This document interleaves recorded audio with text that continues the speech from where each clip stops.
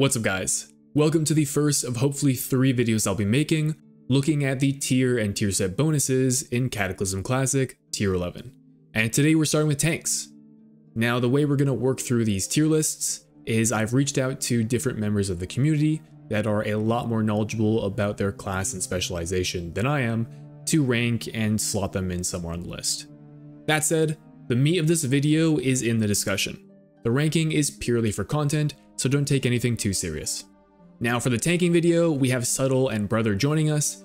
You may have heard of them. I'll leave links to their YouTube and Twitch in the description below. I encourage you to check them out. If you like this kind of content, consider subscribing. I do have more videos on the way, so that way you'll be notified. Otherwise, I hope you enjoy the video. Appreciate you guys being here. So before we jump into the tier list, real quick, can you guys give me like a 30-second intro of maybe your background, WoW history, what you're doing right now in Cataclysm? Maybe let's say Brother, if we could start with you. Sure, I'm Brother. I play a lot of tanks and DPS. I kind of just started making content about Cata because I saw there was a bit of a drought, and I thought I could use my expertise of tanking this past few X-Packs, TBC, Wrath to, try to be helpful. I main Feral Druid. I'm currently rank 1 and 2 for that, and I also play Blood DK and a bit of Prot Paladin and Prot Warrior. Awesome, thanks. And Subtle, yourself? Yeah, so I'm Subtle. I'm probably best known for like solo tanking things, like Illidan and Heroic Lich King, stuff like that. Also do like lots of like just old raid solos and things like that. Currently playing with We Go on Ferlina. Day 1 cleared all the raids and been having fun there. Maining Blood DK right now. I actually have 3 Blood DKs I'm raiding on every week right now. Okay. And yeah, so it's been fun. Blood DK is super fun in this expansion. Hell yeah. And playing Prot Valley as well, and just started Prot Warrior this week too. If, for those watching, haven't picked up already, these guys have hella tanking experience. Many characters, so I hope this will be a fun conversation. So looking on to the specs, I see, and we just arbitrarily have Blood DKs listed here first, also being one of the more popular specs. Why don't we start with them? So the tier set, I'm just going to pull it up here for Blood, assuming I'm looking at the right thing. 2-piece increases the damage done by your Death Strike ability by 5%, and the 4-piece increases the duration of your Icebound Fortitude ability by 50%. So how are we feeling about the DK set bonuses? And I'm not looking at it right now, but if you guys also want to speak to maybe how these items are statted, that'd also be interesting. Yeah, I can start on this one. So, I mean, the tier set, it's not great. So, like, the majority of the pieces are, like, poorly statted for Blood DK. It's actually a really interesting situation where you actually want the DPS tier as a Blood DK. Wait, really? Because it just has way better stats on it, yeah. Okay. So with the DPS tier, you actually get like perfectly statted items in every slot. Basically haste, mastery, hit, expertise. Those are like the 4 things we want the most. Avoidance is pretty meh. And you'll notice like some of those pieces have like double avoid on them, which is like our worst possible like type of piece. Yeah, so and then like the set bonuses themselves, like they aren't like make or break. Like the 5% DS damage. DS is your highest damage source, but ultimately that 5% damage equates to like a few hundred DPS. It depends on the fight and how much DS damage you're actually doing, but somewhere in the like 300 to 500 DPS range. 500 being like really at the top end there. Okay. But to even get the 2-piece, you're already like wearing not ideal like statted pieces to get that. And then the 4-piece itself is pretty meaningless most of the time, like 6 more seconds on IBF. Like the 50% sounds like way better. Like it's good branding. Like saying 50% instead of 6 seconds. But yeah, it's usually gonna be inconsequential. For the most part, like you pop your IBF for like, you know, some big dam, and the 12 seconds is plenty for that. Right. Occasionally, if timed like perfectly, it may get you from like one tank buster to another in some situations, but like by the time you have 4-piece, you already know how to like deal with that anyway. And like Blood Decay has so many cooldowns baseline is just unnecessary. The one time I can see it potentially being useful is if you get into some like really crazy like solo tanking or just like under tanking stuff, where like if you were trying to like solo tank Halphus or something like that, and you just had like all these drakes on you and everything. When we get into like crazy strats, then that 6 seconds of IBF, that might be super valuable. But Right. just for like normal tank gameplay, it's pretty worthless. The 4-piece DPS is like kind of the ideal that I'm going for. Interesting. By going for 4-piece DPS over 2-piece tank, you actually gain about 1,000 DPS. Wow. Okay. So, and you mentioned the like stats for the tank set are like really bad. Are you losing survivability to go for the DPS 4 set, or like just put on the pieces, or? So yeah, that's the really interesting thing about Kata is that stamina on gear is completely based on eye level. Like all pieces of the same eye level have the same amount of stamina. So like the DPS tier has the exact same stam as like the tank tier. Okay. So that's what really has like elevated like DPS pieces as like tank options is the fact that just everything has the same amount of stamina anyway. So like the real trade-off here is like the damage taken per second from the avoidance versus the healing per second increase from getting the extra haste that increases your rune regen, but also increases your runic power generation from what's it called? Scent of Blood. So basically the healing per second increase you get from the DPS set offsets the damage taken per second increase that you take by using the DPS set and like losing that avoidance. Okay. But also just like the stats you're getting on the DPS set are like reliable. There's no like, oh, you have a chance to like randomly avoid an attack. Like you have no way of like planning around, like it's just going to randomly happen at some point.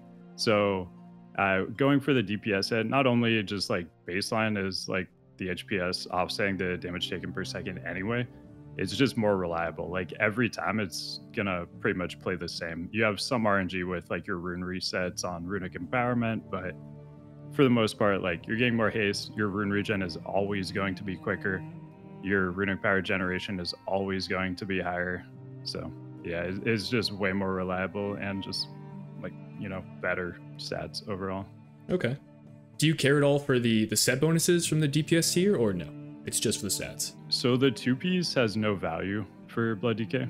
It doesn't like work with any of our abilities, but the 4-piece is all right. I mean, it's like 3% attack power, and we have tons of attack power from Vengeance, so it's pretty good. And to get it, you're using all like ideally statted pieces anyway, so it's just kind of a win-win. Right on. Brother, do you have anything to add on to that? I mean, I think Subtle covered everything perfectly. I've swapped to his line of thinking. I was pretty heavy avoidance for Prog, but I mean, if you can go in there and play the whole raid in 346 gear, I don't know. I think going for the DPS tier is great. The extra haste feels really fun to play with. So yeah, it's definitely a 4-piece DPS angle. Okay. All right, so with all that said, where would you guys rank the? I guess this is really interesting. So here, let's do 2 things. We'll have the blood tier as the blood icon, and we'll use the unholy DK icon to represent like the DPS tier for blood DKs. Where would you slot this in on a tier list? So are we just talking about purely the set bonus, or like the items that come with getting that set bonus? You can also include the items that come with, so statting can come way into account here. Yeah. Okay. I mean, I'd put the DPS one probably at A tier. Okay. You have all like perfectly statted items. The 4-piece is solid. You just have a 0 value 2-piece. That would be like the main thing, like keeping it from S tier for me. Okay. For the tank set, I mean, probably C tier, because it's like pretty much all like poorly statted items, and like the DS bonus is solid, but then it's like the IBF bonus is so situational, and like 99.9% players are never gonna, I don't think, run into a situation where they would like actually gain value from it. That's so funny. Yeah. The DPS tier is the way to go. Yeah. It's the Cata quirks, dude. We're throwing you a curveball early. I guess so. Maybe I started with the wrong class here. But actually, one question I had. So I know you guys are both in play-in guilds that are like towards the high end of raid progression, clear times, boss kill speeds, etc. Do you think these like rankings, and would you recommend the same things to people that are in a more casual guild that say are like progressing through the raid right now? Yeah, I would. I mean, if you need that extra 6 seconds of IBF during like normal play, you're probably doing some things like fundamentally wrong on Blood DK, and that's what you need to fix, not get the 4-piece tank bonus. Okay. That's fair. All right. Well, why don't we move on to some bears? I know, brother, this is your area of expertise. If you can walk me through the tier, and maybe, I mean, I'm hesitant to, I can read off the tank tier again, but if you would just end up not using it, I'm like not really sure. So do you use tank tier? Yeah, so tank tier for bear, it's looking at the 2 set, it's pretty good. Blast rate damage, it's our like passive like dot damage, and increases our rake, and we cat weave a lot and bear weave a lot.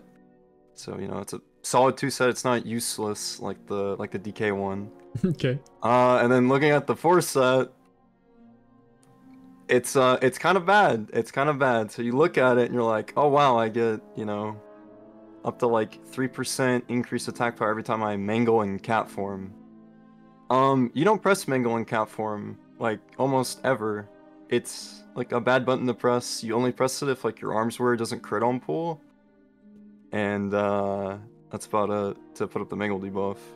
And then the second half of the tier set is like 50% duration on your big wall, so just an extra 6 seconds, same as the DK one. Blizzard was not really creative with their 4 sets for tanks this tier, and that's kind of sad to see. But in the sets I'm gonna run, I won't be running 4-piece because I don't think it's that great, to be honest. I think some of the off pieces provide better stats. Okay. They'll get you to hit cap and expertise cap better. The only time I could see it being useful is maybe you're solo tanking on a bear, but that's not really the role of the bear.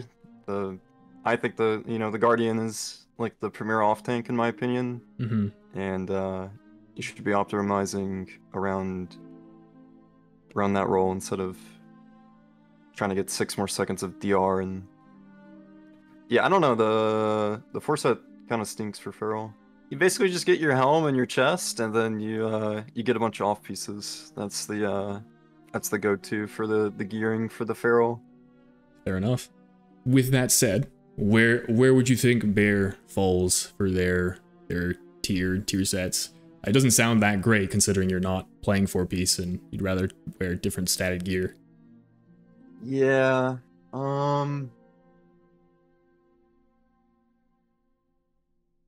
I mean, I'd probably put it C tier too. Like it's pretty bad. Like, Okay.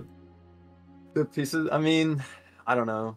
They all the pieces kind of just have a bunch of crit and mastery on them, and you're reforging some of that stuff off. But What stats do you want? I mean, you do want crit and mastery, but the way I play, I go for hit and expertise a lot of the time, and I trim off my excess stats. But yeah, you definitely, I don't know. I definitely put this at C tier. The 4 set is pretty bad, and the 2 set is okay. It's very okay. I mean, if you want a good thumbnail, maybe you could put it in D tier. I don't know. Like, I feel comfortable saying that. Okay. Well, maybe we can move it there.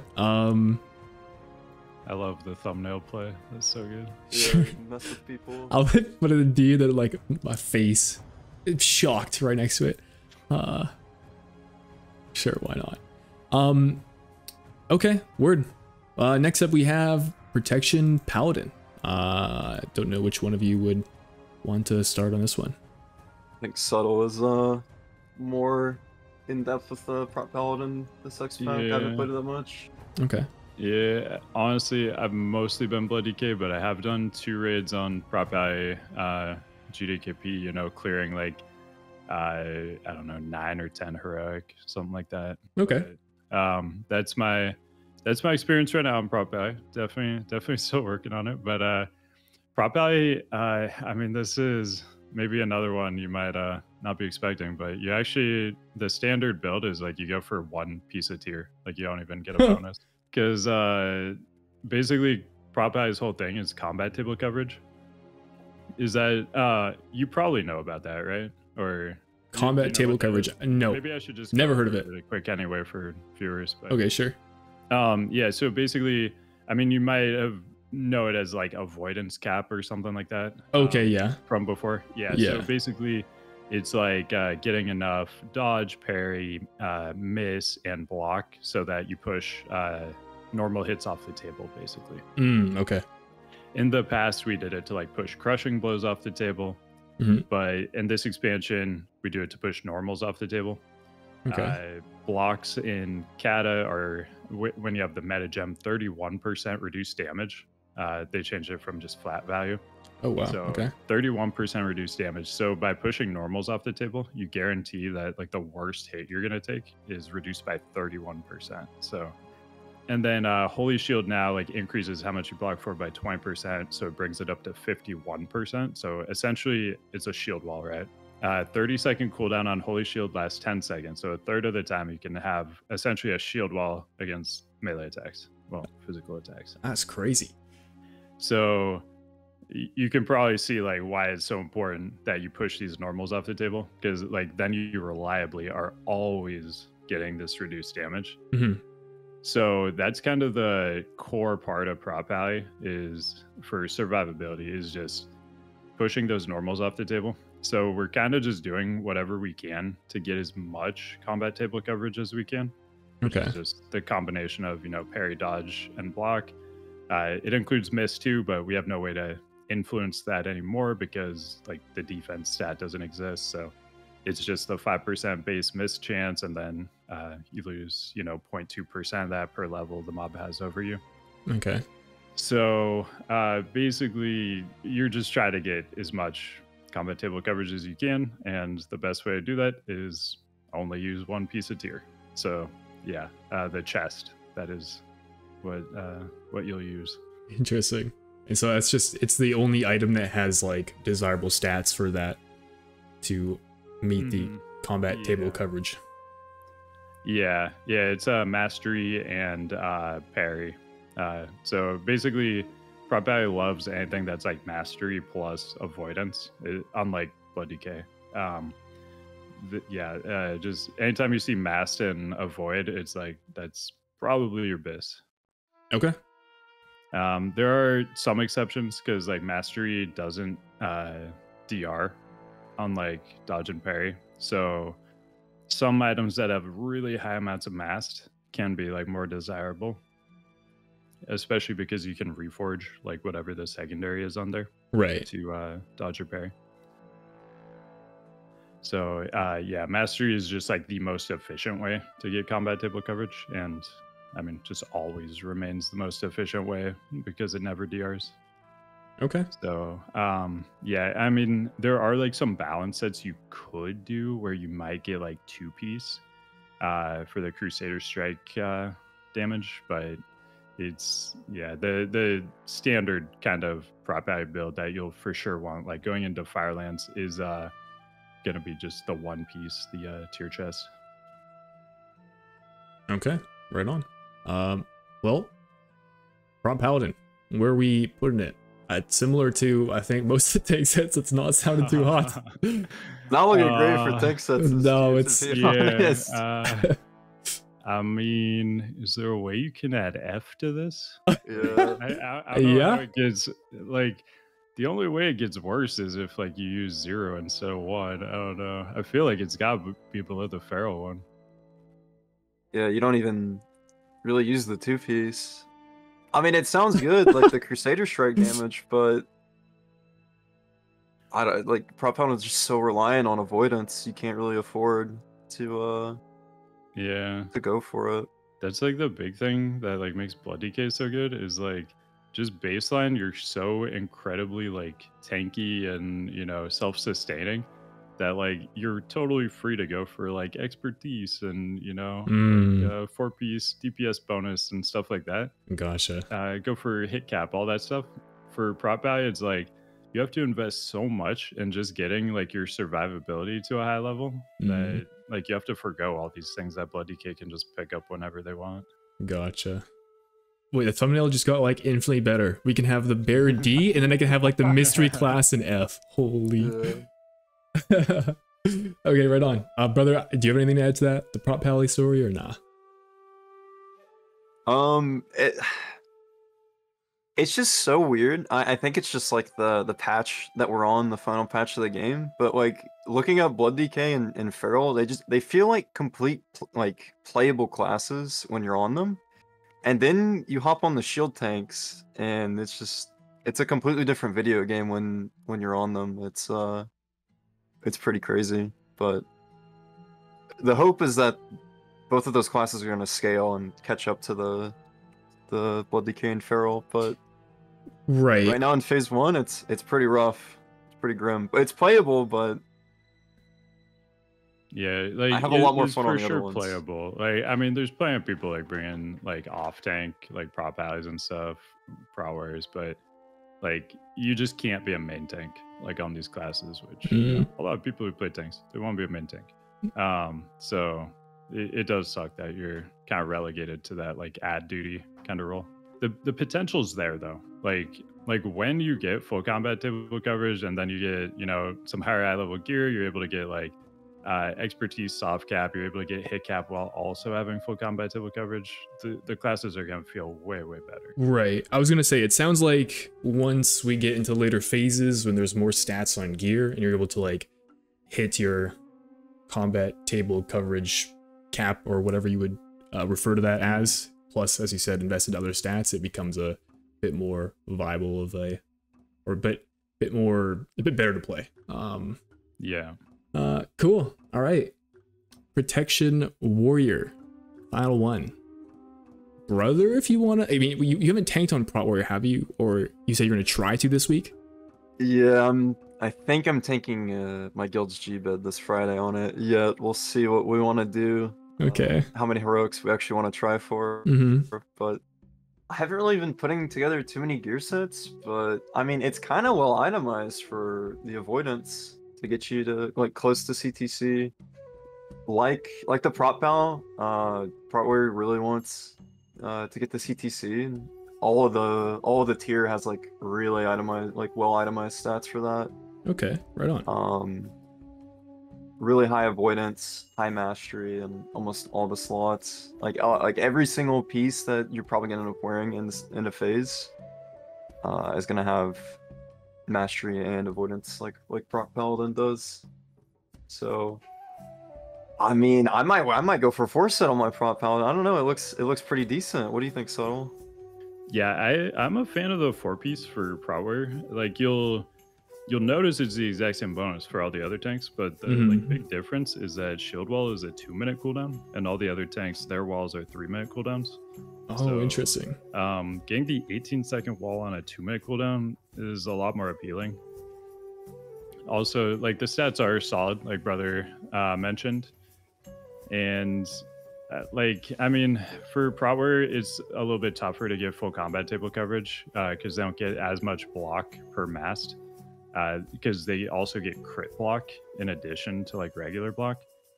So like the trade-off there is they just get less block. And crit block doesn't add to combat table coverage. It's like a separate roll after like you've already rolled that you're blocking the attack. Then there's like a secondary roll on whether or not it's a crit block. What? Sorry, what is a crit block?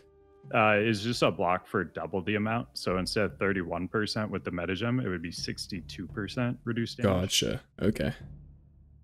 So because of that, like you can't actually get to like full combat table coverage on Prot Warrior, as far as I know. Maybe there's some tech out there where people figured out a way to do it, but it seems like kind of the best way to do it is you go like 4-piece tank tier, and then you use like symbiotic worm as one of your trinkets. So what that does is like when a melee attack reduces you below 35% HP, you get like 1100 mast.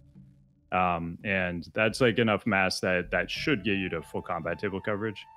So basically you baseline, you're gonna have like a lot of combat table coverage. The trinket gets you to full combat table coverage anytime it procs, and then you have shield block on a 30-second cooldown, gives you 25% block, and then any excess, anything that goes above full combat table coverage turns into crit block. So basically, like Prot Warrior is going to be a little bit under combat table coverage cap, but they have various ways that they'll like frequently be at combat table coverage cap. So yeah, that's just kind of the difference there between prop value and Prot Warrior. Is like prop value will just passively be there. Prot Warrior will have high combat table coverage, and then like sporadically, like with shield block and procs and stuff, be reaching that.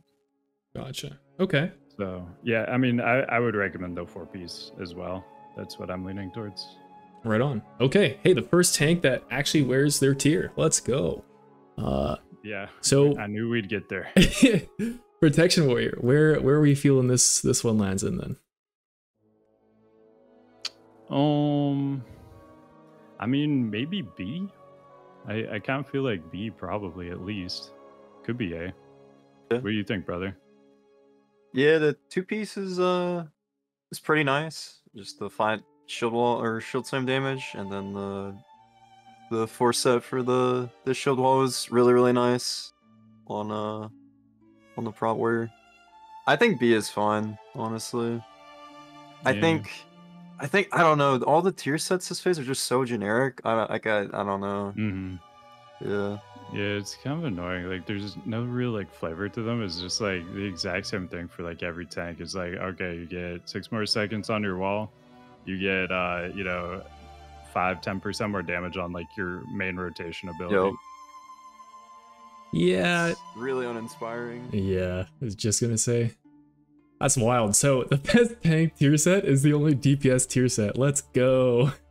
Yeah. It's pretty funny. That's wild. Okay. Well, this is great. Brother and Subtle, I don't know if you guys have anything else you'd want to add, but this is good. I think that's it for me. Yeah, I think that covers the tank tier sets. All right, Rocket. Well, hopefully it gets more exciting next phase, maybe. Yeah, I think Firelands get some cooler ones at least. So yeah, we'll see. Oh yeah. All right. Well, looking forward to that, I guess, if you're a tank player. Cool. All right, Brother Subtle, thank you so much for your time. That's all I wanted to go through for today. So yeah, right on. Yeah, thanks for having us. It was fun chatting. Yeah, really appreciate it. Thanks for having me. 100%. I'll catch you guys around. See ya. All right, GG.